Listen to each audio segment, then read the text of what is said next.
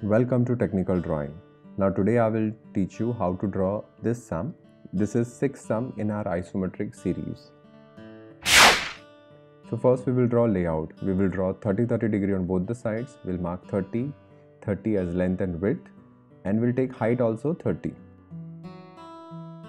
So remember to draw layout, and we have to retain it till the end. After that, in front view you can see this L shape. So first we will draw that L shape. Width is 10 over there and height is also 10. So we'll draw that L shape. Right, after that we'll take it behind by 30. Then if you see in top view, we can see T shape.